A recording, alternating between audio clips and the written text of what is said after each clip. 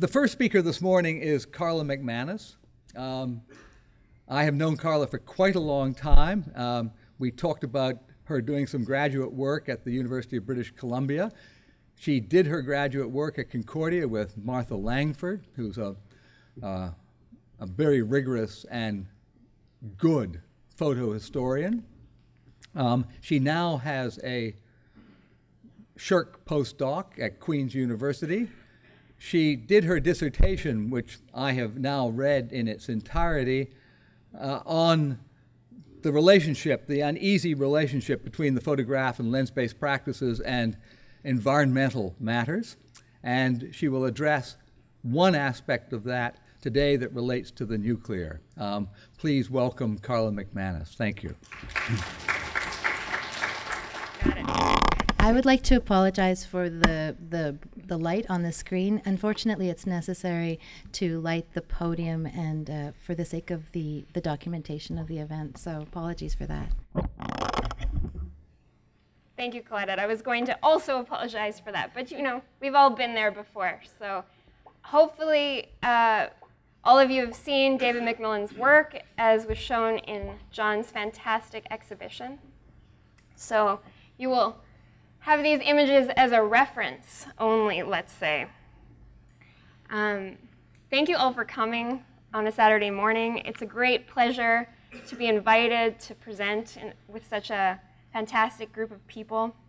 Thank you, John and Claudette, for this opportunity.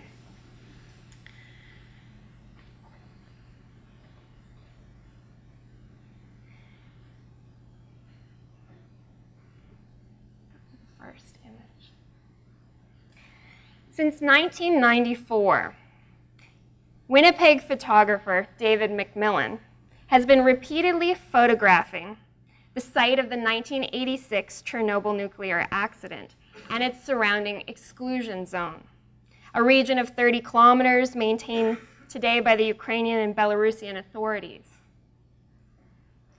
Picturing the abandoned landscape of the Chernobyl exclusion zone, McMillan's photographs sparked the viewer's imagination with images of decay and rebirth. In an interesting reversal, the exclusion zone, designed to keep people out, has become a porous border for the non-human, as animals and plants have repopulated many places once strictly groomed of non-authorized life. The transformation of human habitation to natural splendor, as the embattled nature of our modern world is pictured overcoming the techno-scientific structures of civilization, reminds us of the long reach of history and of the different temporal and spatial scales at play. The tension in these images between future and past, between ecological adaptation to nuclear crisis, and humanity's destructive impact on nature, speaks to our current anxiety about environmental crisis, from climate change to the geological legacy of nuclear waste, and the human struggle to adapt or perish in uncertain times. In McMillan's photography, the ruin of Chernobyl is balanced dialectically between a romantic rewilding of human failure and what Timothy Morton has described as dark ecology, the acknowledgement that nature is inseparable from human action, politics, ideology, and aesthetics. Caught in an interconnected mesh of life and matter, history and geography. From the acceptance of ecological instability and complexity as normal, to the understanding of nature as intrinsically cultural is not a far leap.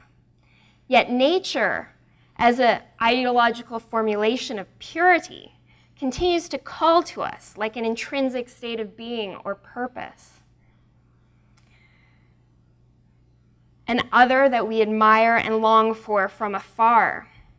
The wilderness myth, as William Cronin has named the romantic decoupling of culture and nature, acts as a form of historical erasure, either through its recreation of the innocence in the garden, or as a, quote, savage world at the dawn of civilization. The crisis of ontological certainty in nature, civilization, technology, and chronology has been a long time coming, heightened by the economic development of the global landscape. As Jean-Luc Nancy wrote in his rumination on the triple disaster at Fukushima, and I quote, "There are no more natural catastrophes. There is only a civilizational catastrophe that expands over time. This can be demonstrated with each so-called natural catastrophe, earthquake, flood, or volcanic eruption, to say nothing of the upheavals produced in nature by our technologies." In this paper, I will argue that McMillan's Chernobyl Exclusion Zone series resonates with today's increasing sense of ecological risk by picturing the past, present, and future as conjunctional. Drawing on the concept of the environmental imaginary, which informs the symbolic and cultural understanding of nature in its many forms, in this paper I will enmesh McMillan's images in their imaginary past, present, and future, with the hope that my small insights might help us all, in Nancy's words, to think in the present and to think the present. For Nancy, this means rejecting the understanding of the future as a condition of finality or an achievable aim. Instead, we must think of the future as, in Marc Augé's terms, a time of conjunction, made up of, quote, current events which give a content to the future by occurring. Photography is an ideal medium through which to do this type of thought experiment, offering the viewer an experience predicated on the conjunction of time and space and fact and emotion, shaped heavily by our imaginations and sense of contingency, which Barbie Zelizer describes as the viewer's as-if response, our subjunctive reception of the image. The Chernobyl nuclear meltdown had an enormous impact on the global imagination, as people all over the world were driven to reconsider the risks of nuclear fission power generation, its relationship to Cold War arms technology, and the flaws in human stewardship. On the evening of April 25th, 1986, engineers working at the Chernobyl plant took some of the safety systems offline to run tests on the fourth reactor. After several hours of inattention, they noticed that the reactor core had overheated, leading to a dangerously high core temperature, which caused an explosion that subsequently set off a chain reaction of events. Fire, nuclear fuel melting into lava, and an off-gassing of radioactive particles into the air, which continued for days. Before long, sensors in Sweden and American satellites had picked up activity in the region, and the whole world became aware that something terrible had happened. This legacy of risk and catastrophe plays out in McMillan's photographs, as viewers are faced with the past disaster, the photographic present, and the future implications of nuclear toxification on the landscape of Chernobyl and beyond. McMillan's photographs of the plant, the city of Pripyat, and the people who once lived there, and the people who continue to live in the zone, demonstrate the devastating effect that the nuclear accident had on the local communities who relied on this major industry. In particular, McMillan's images of Pripyat show a place left quickly and without consideration or hope of return. In what is perhaps his most famous image of an abandoned kindergarten room in Pripyat, McMillan documents the decay of a classroom that would once have echoed with excited voices. Shot from the center of the room towards what was once the front of the class, the image shows there is little furniture left in the space, but for some kid-sized chairs knocked aside. Upon one chair lies a forgotten toy, a soft cloth doll in slightly faded purple and yellow. Bare floorboards run vertically from the foreground of the image in perfect one-point perspective, creating towards the foreground of the image in perfect one-point perspective, towards the center of the photograph. Yet the main wall, with its open doorway creating a dark shadow off to the right of the image, stops the direction of the eye. Moisture has done its worst to the wall's surface, peeling it back to its raw material. and leave strips of crackled paint hanging in discolored clumps. In the very center of the picture, a faded portrait of Lenin leans against the wall and floor, half hidden by the little school chairs and some pink cables that hang down from the ceiling. Lenin has seen better days. His face is torn open at his nose, leaving a jagged, gaping hole, and his color has yellowed like old paper. Nevertheless, he is recognizable, his piercing eyes and bald, domed forehead, all that is needed to make out the iconic figure. The decay in McMillan's images reminds us that time and history move on, even in the face of great tragedy and crisis. Devoid of people, yet riddled with references of human social and political life. After all, schools are the institutional training grounds of good citizens. Portrait of Lenin, October 1997, is a record of McMillan's experience in this abandoned place. It is the photographer's presence, not the specter of children studying in the classroom, that perhaps haunts this image the most. Viewing this photograph of squalid abandonment, it is easy to imagine McMillan setting up his large format camera, adjusting his tripod, and framing the perfect shot.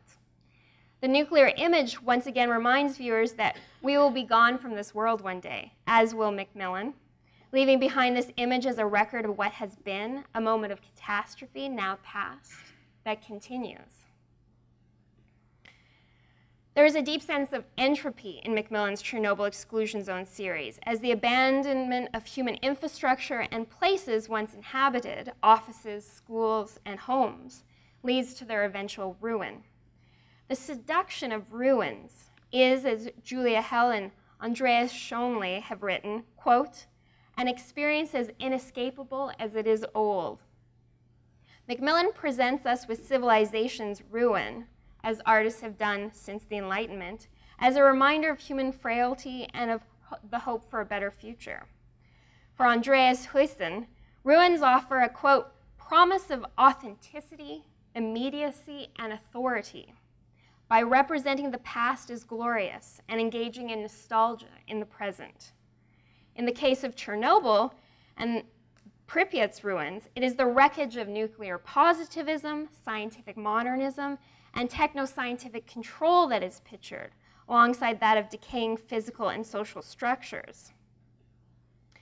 The ruins of Chernobyl and Pripyat give us a sense of temporal dislocation while picturing a paradox. By showing the past, they also send us into the future through the contingency of the photographic image, predicting the decay of our own current society. As Brian Dillon so eloquently puts it, quote, the ruin casts us forward in time. It predicts a future in which our present will slump into similar disrepair or fall victim to some unforeseeable calamity. The ruin, despite its state of decay, somehow outlives us. In a series of images taken at a playground in Pripyat between 1994 and 2005, McMillan shows a world abandoned by children, overgrown and overtaken by nature. Seedlings, saplings, and large trees bristle with branches that have never been pruned. Old and rusted playground structures, the kind that no one buys today because they're metal and coated in oil-based paints, remain upright but seem to have become part of the landscape. Fallen leaves, jutting branches, and ever-expanding trunks give the impression that something terrible happened to drive away all the fun. In one image, Playground, October 1997, the viewer is shown the gray and faded remnants of a former playground, a space designed for children to run and climb, where the growth of grasses and saplings has continued unchecked. From the bottom of the photograph, leading straight up into the wild space, a cement pathway remains the only surface not overgrown. Yet the path ends abruptly in the middle of the image, as if unfinished. 3 metal tubular climbing structures stand in the middle ground, filling the image from left to right like soldiers at attention. They are shaped, ironically, into childish symbols of the modern world. A rocket to the moon, a slide across space, and a globe to unite us all. Their colors have faded away, becoming gray and rusted. Amongst the open structures where kids would once have contorted their limbs to climb between the bars like monkeys in the forest, tree branches have grown through the forms, jutting in and out of the openings, reminders of former arms and legs. The bush continues to flourish towards the back of the image, where breaks in the canopy open up to show the white back of an apartment complex, and the steel-gray clouds of the sky overhead. An underlying unease is present in this faded ruination of childhood. What has caused this wildness to flourish unchecked? Nuclear disaster, toxic pollution, displacement because of climate change or war? Is this the post-apocalyptic world, and what kind of horrors are lurking in the shadows? Or is not the horror, in fact, the very thing that this toxic garden has overthrown? While on the one hand referencing the ruin of civilization, McMillan's landscapes of Chernobyl and Pripyat also offer a vision of a wilderness reborn, the fantasy of a utopic return to a once pure state. McMillan has written that, quote, "The exclusion zone is a remarkable and surprising place, not dead and static as one would expect, but full of growth and change." McMillan's representation of the collapse of human agency on this landscape can have both a negative and a positive impact on the imagination. To some, the thought of human civilization in ruin is a crisis in itself. But to many, the idea that nature can recover, can rewild, an iconic ruin as damaged as Chernobyl lends hope. Biocentric nostalgia inhabits these images, as the embattled nature of our modern world is pictured overcoming the techno-scientific, a romantic battle between good and evil in the eyes of many environmental activists and thinkers today. These aren't sublime images of global industrial decay, often pictured in photographs of deindustrialization, most recently in images of economically beleaguered Detroit. But instead, in the vein of Aldo Leopold's land ethic, they picture for some an inevitable and ethical renewal of a land poorly treated by its human managers.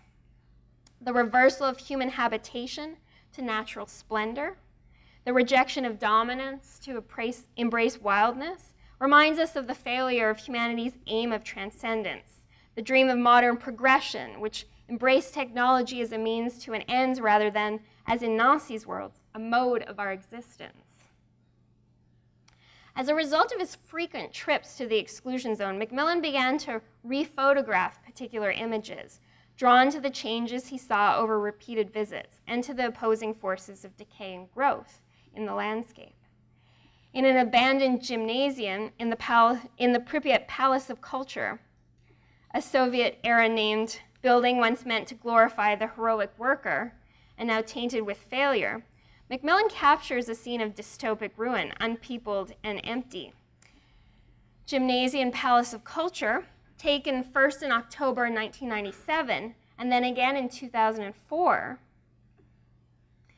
shows the slow creeping of new growth in what was once an institutional gymnasium meant for human recreation. At first glance, the two images, taken 8 years apart, appear emblematic of modernity's failure, the hubris of man, and the folly of progress, all the tropes that come to mind in the wake of human-driven techno-ecological disaster. Yet in the first image, we see the beginnings of renewal, albeit gradual, in the success of a tree shooting up from the rotting floorboards. By the second image, success seems assured as the building further degrades around the new life.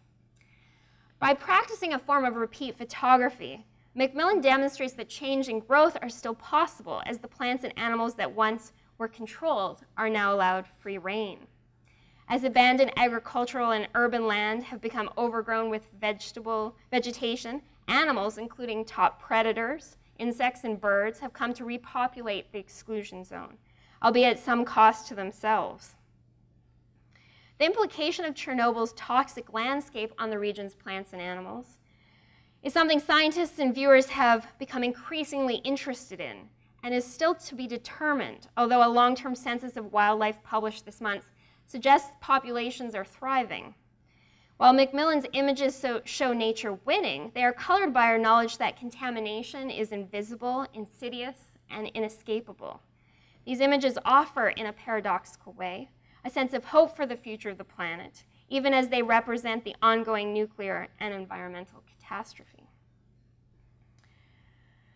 While addressing a particular environmental disaster, McMillan's photographs of Chernobyl and the exclusion zone also act as a warning of what is at stake should climate change or any other major environmental threat take full hold, as well as a question regarding how we will survive.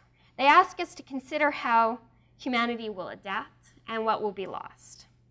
The photography of risk, whether it's the risk of nuclear apocalypse or climate change, depends on the viewer's ability to translate images of the present into emblems of future threat, to imagine the future of the world when armed only with the knowledge of the past and present.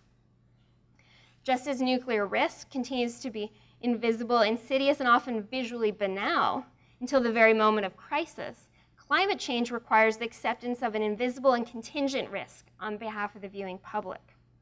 Through the work of imagining the future, we need to also imagine the future of our nuclear landscape in the ongoing climate change discussions of politicians, environmentalists, artists, and multiple publics. McMillan's repeat photographs don't promise scientific objectivity or usable data, as much repeat photography tries to do. Instead, they reveal the photographer's deep engagement with a place that is ever-changing. McMillan's continued fascination with Chernobyl is a quiet commitment to a site of significant importance to the world.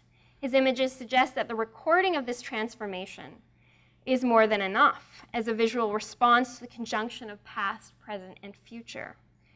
McMillan's photographs could never tell the whole story of the devastating Chernobyl accident, nor do they provide answers to our ongoing problems of anthropogenic climate change. They do offer the viewer a chance to actively imagine the future through the viewing of past events in the present. More importantly, they prick the imagination and present contingency as part of the image, offering a darkly hopeful what if for the future of the Earth. They ask, what does the rewilding of Chernobyl mean for the future of the site, of humanity, of the planet? Through their temporal conjunction, to repeat again Nancy's call, they offer us a way to think in the present and to think the present. Thank you.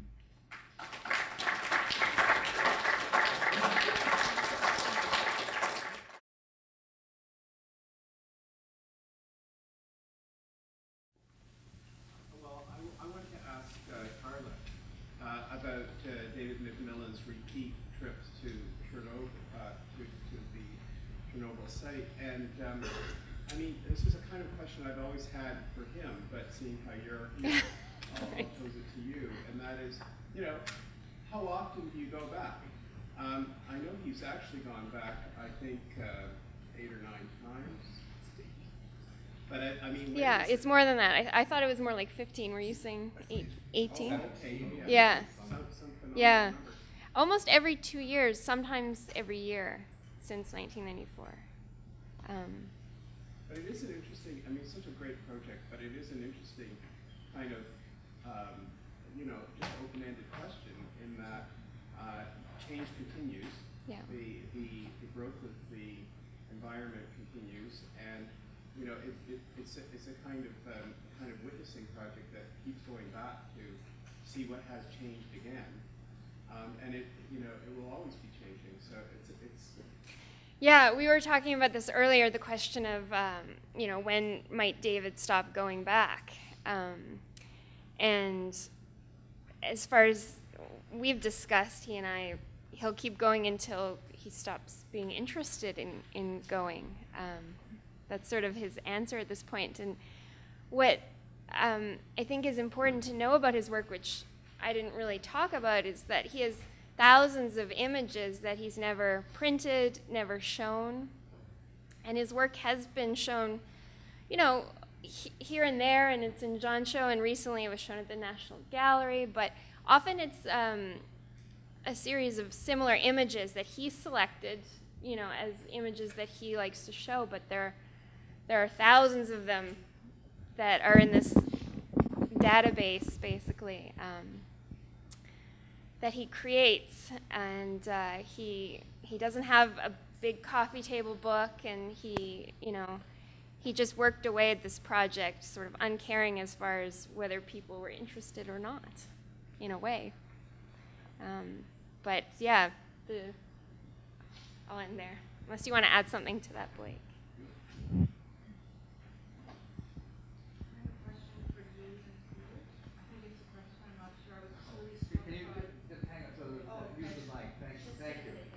Sure. I was just really struck by what you said about stories changing the brain and your repeated references to emotional coolness. And once you related that to the exhibit space. And I'm just wondering about your decision to omit images and to do this very performative, affective kind of storytelling and to select song in a way to accompany that.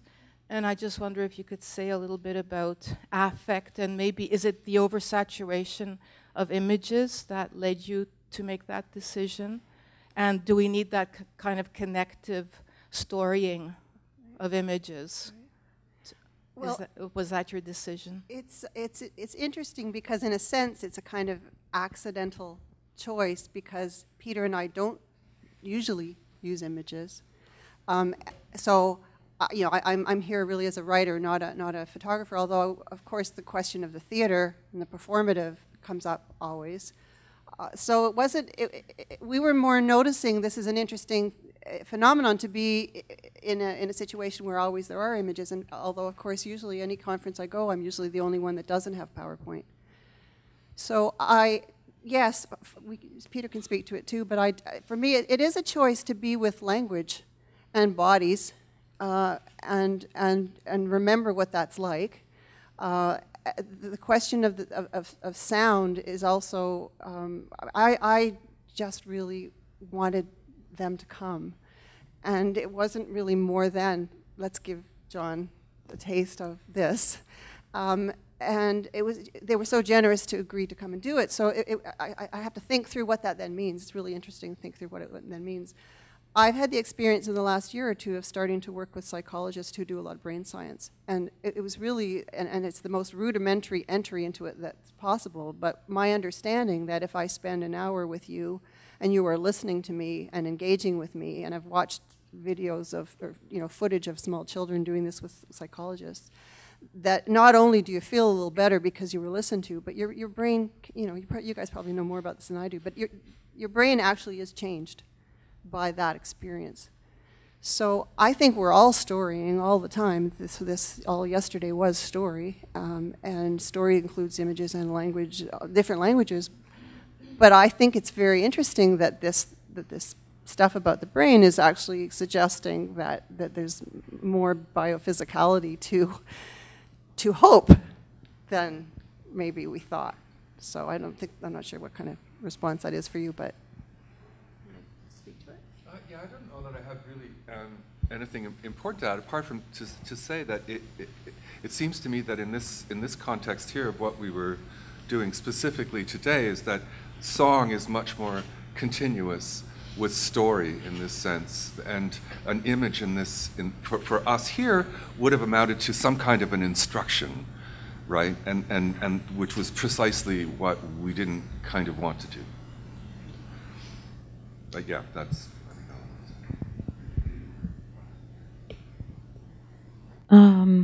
Thank you for this wonderful performance, Julia and Peter, and thank you, Karla, for your presentation. First, also very insightful.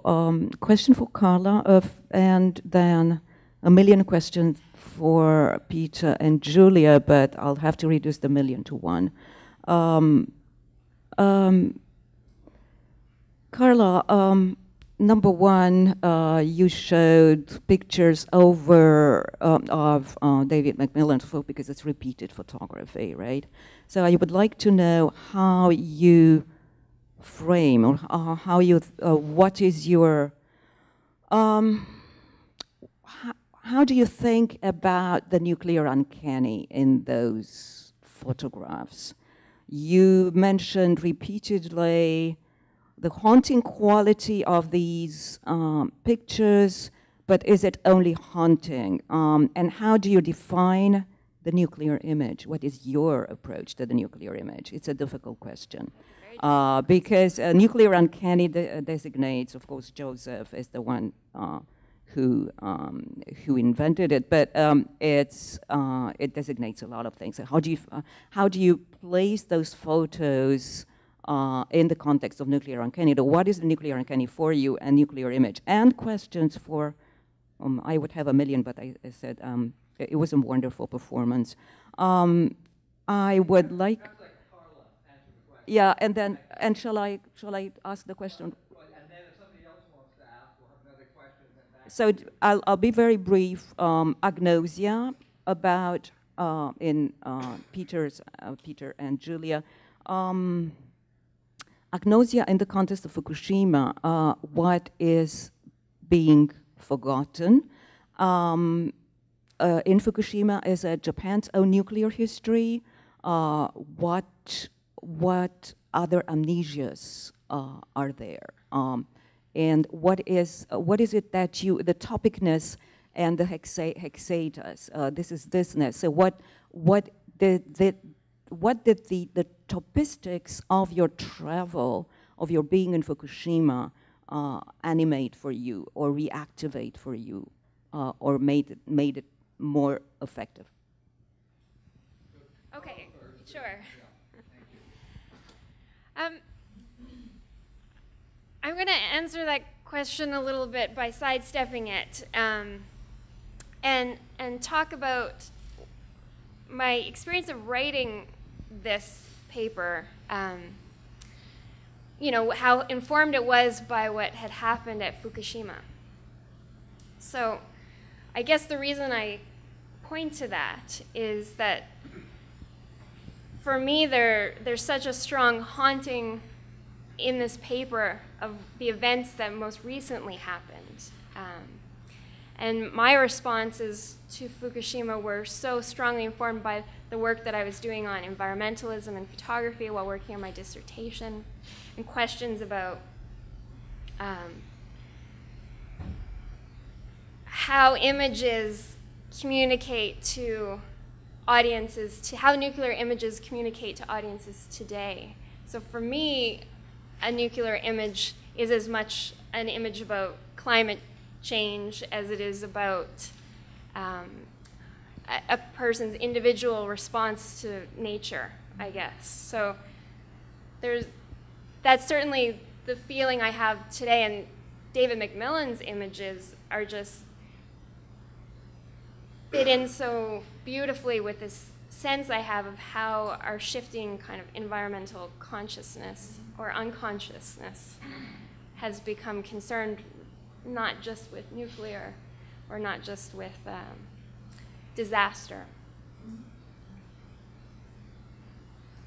Peter, who wants the mic? Olivia's question? There's just more hands, so I wondered if you wanted. Oh, why don't you, if you've got anything to say to Olivia's question, go ahead. Otherwise, we'll take some more questions. The kind of the immediate answer when you ask what registered for us is what we just read, really, right? And I think we could probably keep going for a long time. We have so much material, you know how it is with this sort of experience, right? So that's my, I don't mean to be kind of coy, but that is kind of my first response is these are the pieces that we're starting to register. In terms of what is erased or what, you know, what is the inability to see or register, that's going to be so different for everyone's relationship with anything and with the event. And for me, it really is our friend Aya's comment, everyone comes for the trauma. So the erasures that I'm interested in all of this work are agency, beauty, hopefulness, resilience, without being Disneyland about it. You know, how do we hold these things together at the same time? And I was also, because I brought it up in reference to the Dene, I am very interested in trying to understand, Peter and I, for example, who've been all over the bloody planet, but haven't been to Port Hope, which is right next door. At least not really been. So we were talking about this and saying, well, why? So when we were trying to understand, you know, the Dene not being in the exhibit, really, I think it's a really complicated, interesting question that's not about the exhibit at all, or any particular political moment for anybody in making decisions, but it's a much larger question of what do we see and not see, and how do we even understand whether we have the ability to see what we don't see?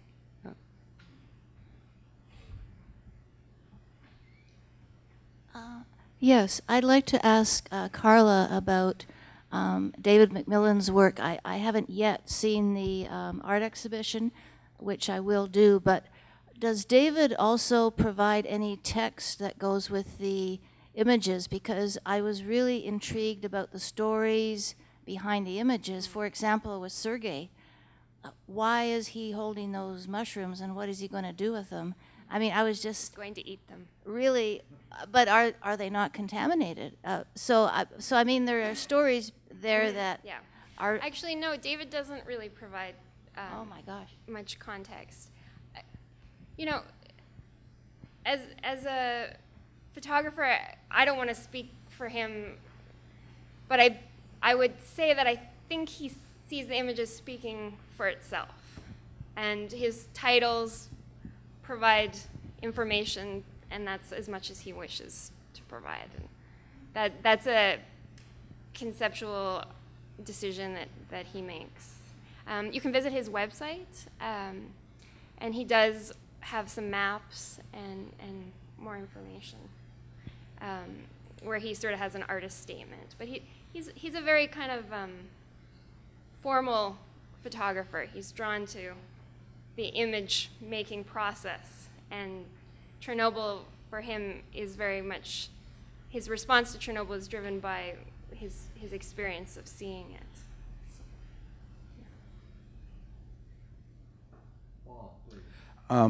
First of all, I don't agree that you didn't have any images in your presentation. It was loaded with images.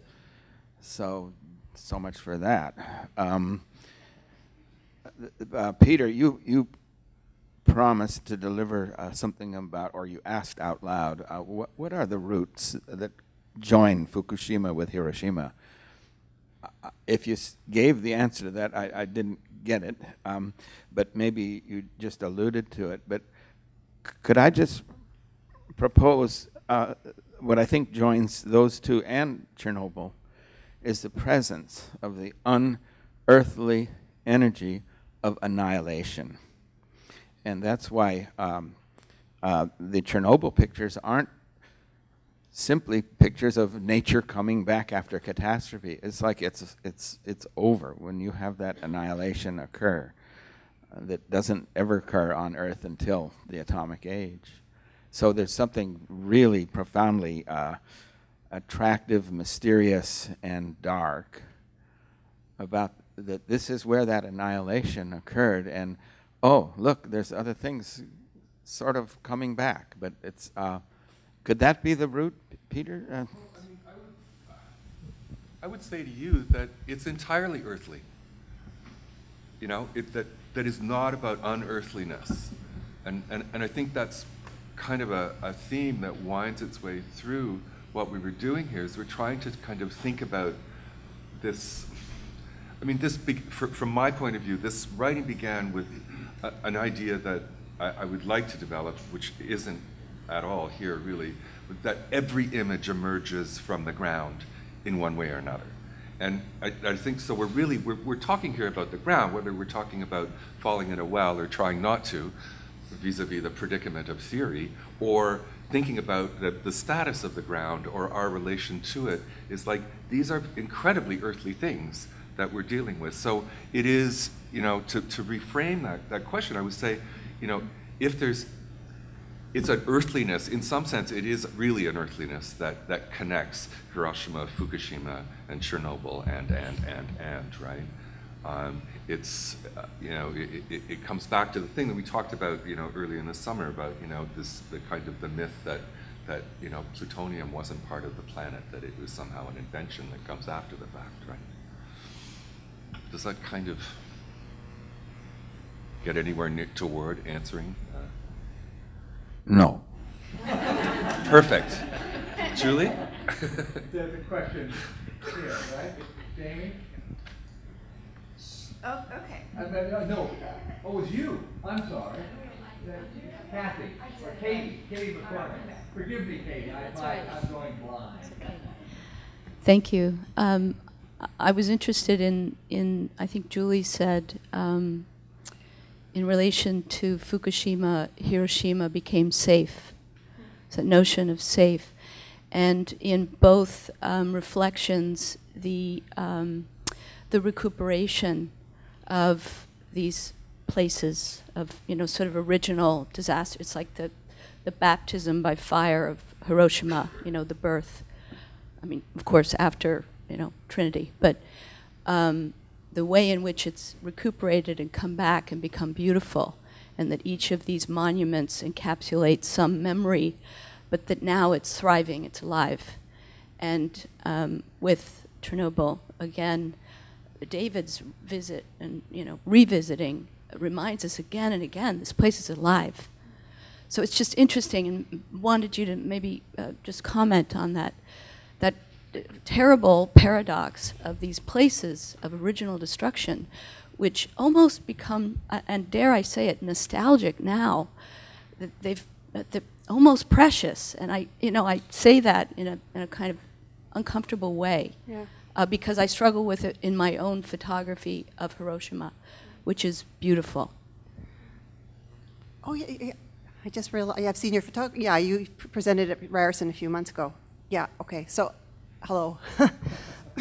I'm really struck by the language that we are stuck with, perhaps not stuck with, but, so when Blake asked the question, why does David keep going back? I was thinking back, it's such an interesting word. Hiroshima has gone back to being beautiful, and yet, every time David visits Chernobyl, something's going forward. So isn't he going forward over and over? And I think what matters to me to try to hold in some experiential way and some thinking way is that Hiroshima always was beautiful and terrible. Not to the extent, the catastrophic extent that Bob's reminding us of. But when Aya says everyone comes for the trauma, it's not that the trauma's over. It's that there's this vibrant life in Fukushima City, for example. Restaurants are full of people. Every day you have to read about which vegetables it's okay to eat or okay to eat. So it's somehow the conjuncture of all of it together, which is maybe a little bit about this thing of us all living together in this, what James was talking about. I don't know, yesterday I've been thinking about it ever since, living inside this big computerized internet thing. So here we are nevertheless together, struggling to have some sort of foolish contact with each other and some continuing to grow and nurture. And so I don't know if I'm answering you at all, Katie, but to me, it is a fight against nostalgia, absolutely. The sort of sentimentalizing of tragedy is one of the things I hate and sort of try to make sure I'm not doing, but then I'm inevitably going to do it because it's also reception, right? But maybe that's enough. But I think the thing of what it is to go back, it's not restored. And I think of Keo yesterday talking about consolation. Maybe it's not about consolation. Maybe it's something else.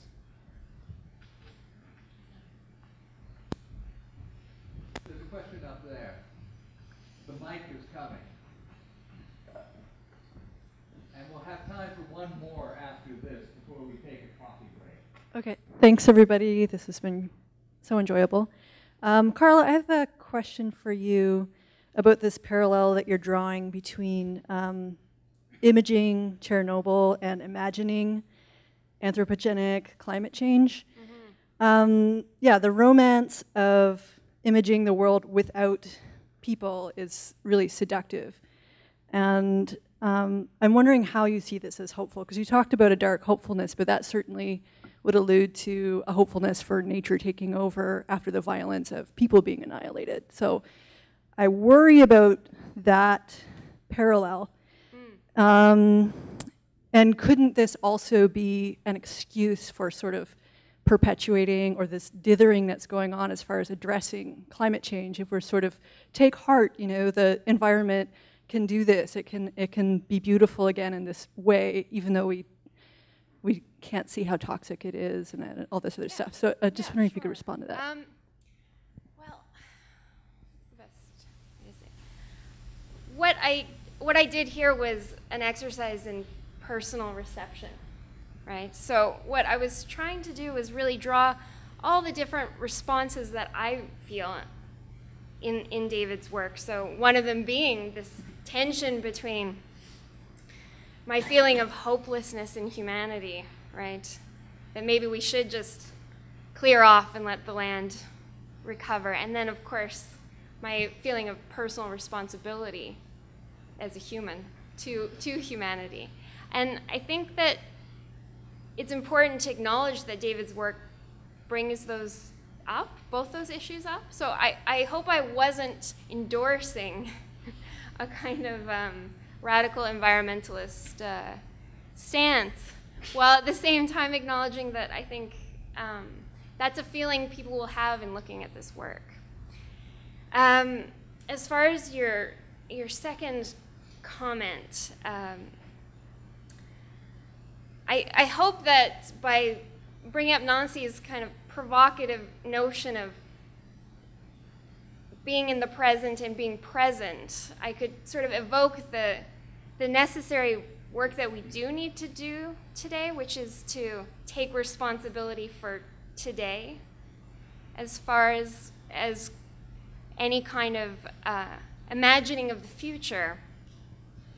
To imagine a future without understanding the present's role in the future is impossible. So I hope that this exercise that I engaged in and kind of drawing out the environmental imaginary helped people to think about the various different types of responses at play without necessarily endorsing one or the other.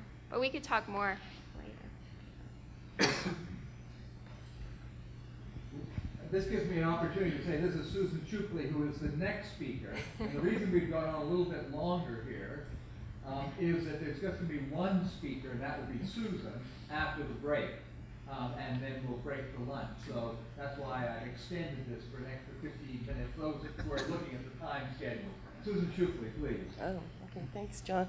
I just wanted to follow up on this sort of train of questioning because I was reading various reports on the forests at Fukushima and also at Chernobyl, and in some way, when I think those images of kind of regenerative growth of nature, it's a false image because it's a radically different kind of forest that has developed in, subsequent to 1986. So it isn't the return of the real in any sense of that imaginary. And I was really struck when I was in the Fukushima Daiichi prefecture at the kind of relentless attempts to kind of re-engineer natural ecosystems in terms of removal of topsoil in the Atati Valley, etc. So I guess my question is a bridge between the two presentations around trees, and when Peter mentioned the trees that had been reoriented and therefore their kind of role as witness had been, you said realigned, I believe is the word that you kind of used. And in some way that realignment for me is actually kind of not so much a transgression, but a kind of testimonial to the kind of radical realignment that is actually happening and is registered by natural systems. And so that we actually have to encounter those, something like a tree, as an entirely different kind of natural species, and we can't naturalize that in any sense of the word. So it's a bit of a comment that tries to bridge the two presentations. And I don't know if either of you have anything you'd like to add to that. Peter, you go first. Okay. Because Karla just finished speaking. All right, it's my turn. I guess it also links in a way to the kind of agnosia, right? And where these kinds of just like as traveling in Fukushima, you're kind of always navigating these sort of culturally ratified false memories, right? In such a way as you're trying to figure out sort of what's going on, and the production of doubt, as we were thinking about yesterday. And I think the trees then become subject to the same kind of thing, right? In terms of what their capacity is as natural subjects, I guess. And this is kind of what the master gardener was saying, which was, it's like, you got to be careful. You don't want to help them too much. Only according to what their capacities are. So there is a very funny thing going on there with thinking about trees and thinking about natural systems, and what restoration might come to mean in that context, when in fact you can't restore anything. All you can do is move shit around to somewhere where it happens to be, you know, slightly less inconvenient to have. So yeah, the reproduction of these natural systems is a very interesting thing that's going on there. Do you want to like talk about Chernobyl? Do you want to?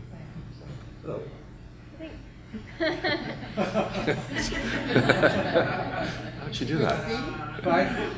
If either of you want to make a comment as well on this, or is that closing door a sign? I think the door just closed. This has been an extraordinary session. I'll just like to thank all three of you enormously, and thank.